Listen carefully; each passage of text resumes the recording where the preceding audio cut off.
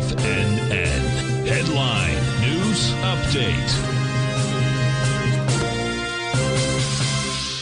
Welcome, folks. This is the 4 p.m. market update with Jacob Shoup. Let's take a look where we're closing right now. The S&P 500 at 4,449, very sideways. The ES is closing at 45.01. That is sideways as well. We have the Dow Jones Industrial closing up about 6 points. And we have the NASDAQ finishing off about just meager 1.9 points up for the day. Let's take a look here. We have gold closing at $19.5460. Silver, $23.52. We have the copper contract at $3.77. The light sweet crude contracts at $92. We'll finish out the dollar at 105.12. Now, this is sideways today. It's interesting to see what I'll check the volume a little later as well. We had significant volume to the downside Friday in the NASDAQ, in the Dow, and I can't imagine there's much more to be sold off. That energy kind of exhausts itself, but still somewhat of a sideways day today. So it'll be interesting to see kind of how that shakes out for the rest of the week.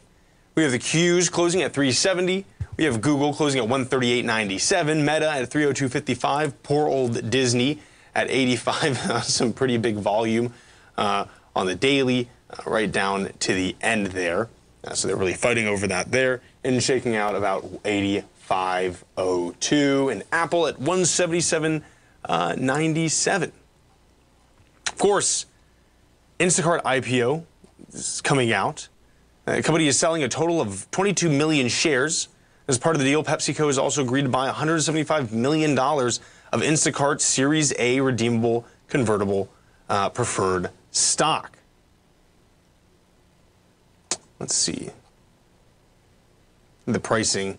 Yeah, they're looking for about $26 to $28 per share, and that would equate to about $9.3 billion value for the company, which is pretty substantial. I remember using them quite a bit during quarantine. I don't anymore, but I still think that's one of the things that really stayed around afterwards, because I do know quite a few people who still use it. Folks, thank you so much for staying tuned. I believe we'll have Tom back tomorrow. We do have the full lineup tomorrow, starting with Tommy at 9 a.m. Have a great rest of your evening, folks.